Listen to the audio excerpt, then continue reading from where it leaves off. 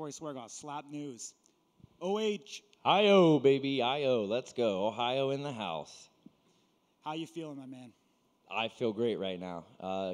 Seriously, this opportunity was once in a lifetime.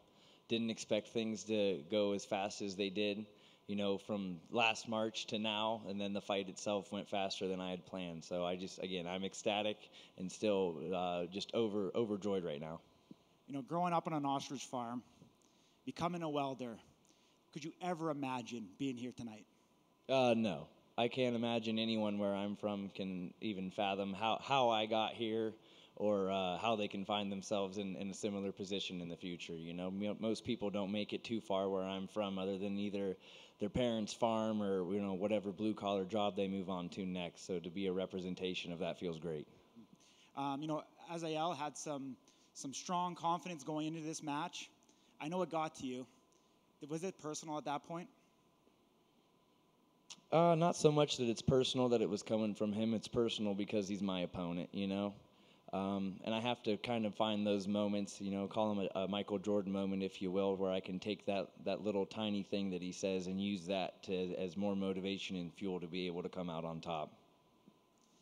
Actually getting up there and squaring against him, how was his skills compared to how you thought they would be?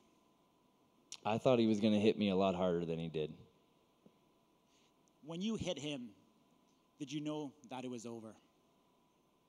I didn't necessarily think it was over at that point, but definitely after he knocked his noggin on the table a little bit there, he was pretty well out on the way down. So I was pretty confident that by the time he stood up and walked towards the referee that they were going to end it for obviously his safety. What is this going to do for you and your family? I mean, like I've said before, and I'll keep saying until I'm done with all of this stuff up here, that's one door open to a million more. I can't even begin to explain the amount of things I'm going to be able to do just because of this organization and them giving me the opportunity to take this belt. I know you're very proud of where you're from. Can you just explain to us what's going on there on the ground and what you'd like to see happen? Ohio itself needs taking care of. There's been some tragedies going on all over the globe, but especially in Northeast Ohio right now, the train issues and stuff that have been going on and chemical-wise that people need taken care of need to be done, post-haste.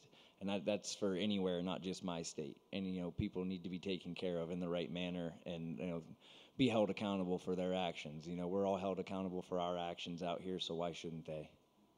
What do you want to do next? What do I want to do next? I want to go home and hug my wife and kids is what I want to do next, but unfortunately I have to wait for that. What about the next opponent? I don't give a shit who it is. If whoever's calling and knocking at the door can keep calling and knocking. When the contract comes my way, I'll gladly sign it, and I'll see you at the table. I think you're a great ambassador for the entire state of Ohio.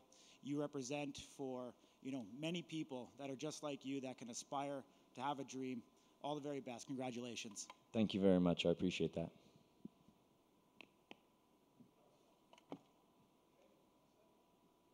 Appreciate all you.